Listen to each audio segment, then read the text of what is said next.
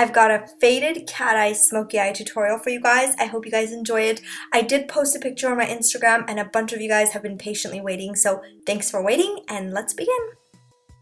Although I have a foundation routine that I will link in the description box, I just wanted to quickly show you guys how I do my foundation. I am using the Chanel Vitalumiere Aqua in shade number 30, and I'm just buffing this into my skin using the usual kabuki brush by Sigma.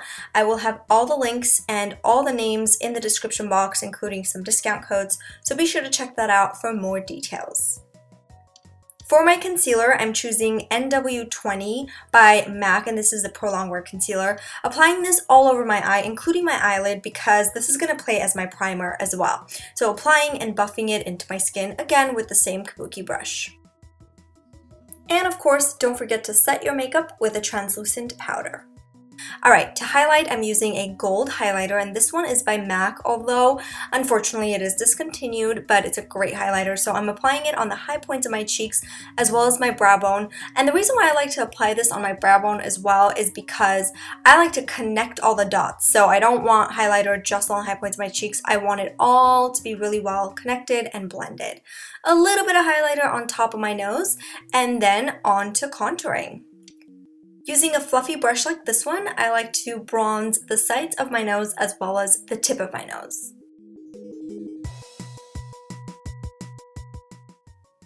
Alright, using the same bronzer. By the way, this is a Nars bronzer that just came out. It's really great because it's matte and it is a nice warm color, so it's great for contouring and it does give you a nice tan as well, so it's great for that. So you want to get this on the hollows of your cheeks, a little bit on your forehead, and of course your jawline. So of course contouring brings out your features, so it's a really important step. And using one of my favorite blushes by Sigma and applying this on the apples of my cheeks.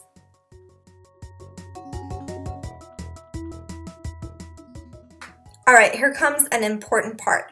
You want to grab your kabuki brush, and as you can see, I'm like dabbing and sort of blending out everything so that there are no harsh edges and everything is really well blended together. The last thing you want is really harsh edges when you contour. Everything needs to just seem very natural and seamless. I like this trick because it really does blend everything together.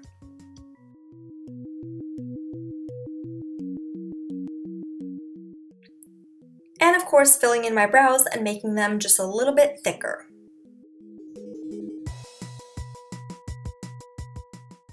Alright, on to my eyes. I'm using this Beauty Addicts eyeshadow palette. I love this eyeshadow palette because it's your neutrals and it's got a tiny bit of shimmer where you need it, and it's got matte ivory colors for the brow bone, so I really like it. So I did apply the champagne color all over my lid, and now for my brow bone, I'm using that matte ivory color to highlight my brow bone.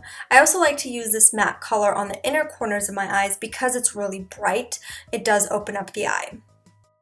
Now to intensify the outer corners, I'm using that dark color, and it's a dark brown color and it is matte, so it's great. And I'm basically applying this really close to my lash line. Once you apply the color really close to your lash line, you want to start to blend it. So grab a fluffy brush like this one and begin to blend.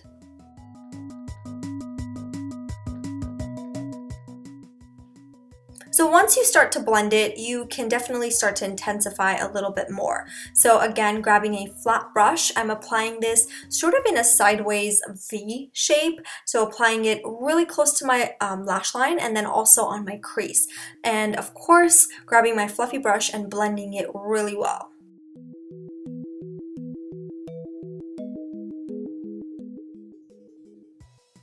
Alright, we are still not done with blending, so blend, blend, blend, and of course deposit as much color as you need to.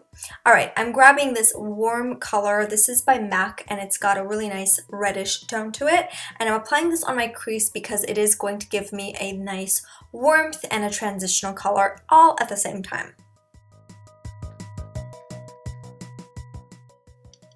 Alright, next, because we just blended all the colors together, you definitely still want to see some of that lightness, so reapply some of those colors if you need to. Alright, next up is this Maybelline gel eyeliner. So I'm going to apply this really, really close to my lash line. And as you can see, I did extend the inner corners a little bit because this is going to elongate my eye. So small strokes really is the trick to getting a straight line. So instead of one full line, you definitely want to make small strokes. So keeping your eye open when creating a cat eye is very important because you see exactly where you place your cat eye. So once you do that, you want to also apply this on the bottom lash line, but go about halfway, and that's where you want to stop. As you can see, my cat eye is connected, so top and bottom are both connected. And once you do that and you need to straighten out your cat eye, you can definitely grab a straight brush and clean out the edges. Apply a black or brown liner on the inner rim of your eye, depending on how dark you want the look to be, and then begin to blend the bottom lash line. First, I'm blending it with just a clean brush, and then applying a little bit of shadow and gradually smoking it out into a nice brown color. So this is another important step for this look. You want to grab a straight brush like this one, dip it into a black eyeshadow, and go over your entire eyeliner.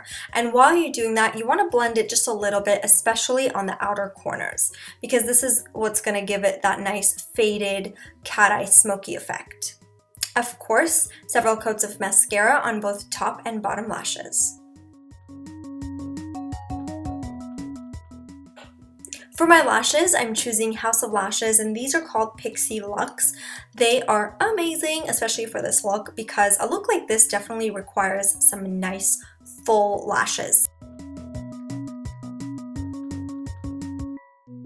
I'm going to also apply bottom lashes. I know it's kind of tricky and sounds a little intimidating, but you can totally do it, and I'm going to show you how. The best way to apply bottom lashes is to use tweezers. So first, apply the outer corners, and once the outer corner is nice and glued, then you want to stick the inner corners as close to your lash line as possible. I really think that applying lower lashes is so much easier than upper lashes. Trust me, give it a try and you'll know what I'm talking about. And some last minute touches, so reapplying the eyeliner and intensifying the outer corners a little bit more.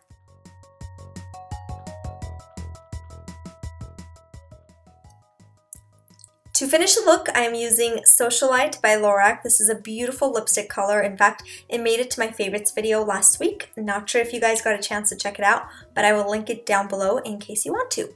The lip liner is by NYX, and topping everything off with this Lorac lip gloss. It's a beautiful color again. It just completes the look. Alright guys, the look is complete. I really hope you guys enjoyed this tutorial, and let me know your thoughts in the comment section. I'd love to read them. And if you are on Instagram, my username is Makeup by Sona. I will have the link in the description box.